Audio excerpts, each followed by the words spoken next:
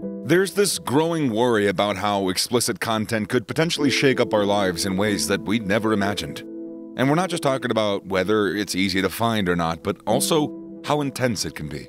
This is something that could affect our romantic and intimate experiences in real life. Now, whether you personally like or dislike X-rated material is a whole separate issue. That's a question of morals and ethics, and it's really up to each person to decide for themselves, right? But when we talk about the effects of consuming this kind of content, we need to look at how our brains react. The key lies in dopamine. This essential chemical is produced and released by our brain whenever we encounter fun or enjoyable experiences. You can think of it as a happiness messenger within our brain. The more dopamine we receive, the happier and more exhilarated we feel.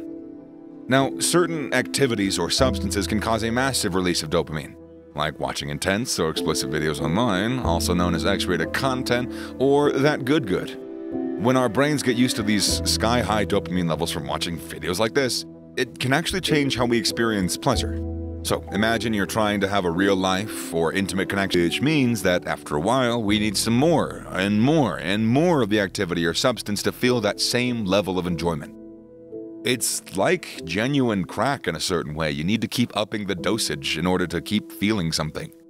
It's kind of like how you need to turn up the volume on your headphones after listening to loud music for a while because your ears deafen themselves, literally. So, what can we do to keep our dopamine levels in check and make sure that we're still enjoying life to the fullest? Well, the key is balance and variety. We should make an effort to engage in a wide range of activities that make us happy, rather than focusing on one thing, which could be anything from hanging out with friends, trying new hobbies, exercising, or even just learning something new. The more diverse our experiences, the more our brains are gonna stay on their toes and keep us feeling good. Or scratch good, great. Another important aspect of dopamine is that it helps us motivate to achieve our goals. When we set up our sights on something that we want, our brain releases dopamine as we work towards it, chipping away towards whatever goal it is we've set, which helps us stay focused and helps us stay driven. So, setting realistic goals and working towards them can be a fantastic way to maintain healthy dopamine levels and experience some kind of sense of accomplishment, which I'm sure, again, I don't need to tell you, feels pretty good. Remember, it's all about being aware of how our actions affect our brain chemistry and finding balance in our lives. When we mix things up, keep learning, and stay connected to the people and activities that make us happy, we'll be well on our way to enjoying a rich and fulfilling life and seeing life as the gift that it is. So let's get out there, let's explore some new things, huh, people? Keep our brains happy, keep our brains healthy. The thing about addiction is that it can touch different parts of our lives, almost every part of our lives, even ones that we don't normally think about. Let's take a look at video games for a moment. These games are made to be fun and keep players returning for more dopamine, but when someone gets addicted to a game, they might find their ability to enjoy other things start to shrink. They end up only associating that one activity with good vibes and that dopamine rush. It's crazy how our addiction can make people lose that awesome dopamine rush from so many other parts of lives, like trying new things, chilling with friends, or getting some exercise. They might start losing interest in all those activities, and before they know it, they could end up feeling depressed. Dr. Andrew Huberman has talked about a lot of this kind of stuff. He emphasizes how important it is to be aware of how addiction can mess up our loving fun. I'm gonna say it again because it's such an easy concept, but it's so hard to lose sight of. It's all about knowing our limits and making sure we're not pushing ourselves too hard in either direction. By keeping tabs on our dopamine levels and ensuring we're enjoying various activities, we can have that balanced life that I keep talking about over and over again. The main thing to remember here is that we should be aware of how our brains deal with pleasure. You know, sometimes it's not just stuff like getting older. You know, like I said, so many things can leave us feeling unenergized.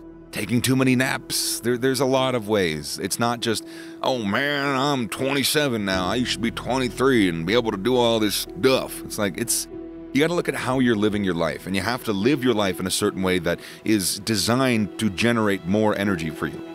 It's a weird concept, but it's a true one. Maintaining healthy dopamine levels, it's really important for keeping that motivation consistent throughout the day, not having spikes whenever you do what you like to do.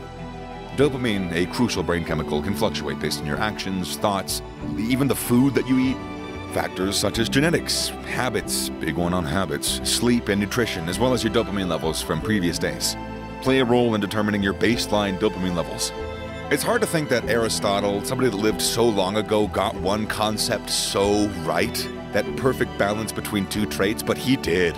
Striking the right balance is important in every aspect of life, and in this one, you need your dopamine levels neither too low nor too high. Dr. Andrew Huberman has shared some cool tips to help you maintain that perfect balance or dopamine.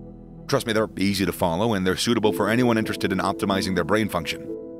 First off, let's talk about a little about sunshine.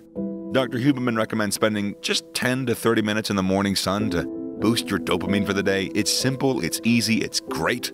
Just don't wear sunglasses, but keeping your regular glasses or contacts on is totally okay. And remember, never stare at the sun. I am not your mom, I shouldn't have to say that, but yeah. Want to level up? Dr. Huberman suggests trying a quick 1 to 3 minute cold shower if you're up for the challenge. Might sound crazy, but it can actually really help increase your dopamine levels for hours. Now let's talk about a big one, food.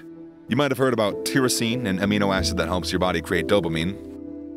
Dr. Huberman advises incorporating tyrosine-rich foods, such as red meats, nuts, and aged hard cheese into your diet. Just make sure you're keeping a balanced diet and considering the calorie content of these foods. And if you're more into that plant-based stuff, no worries. A quick online search will give you loads of great plant-based options. You might not know that melatonin supplements can sometimes mess your dopamine levels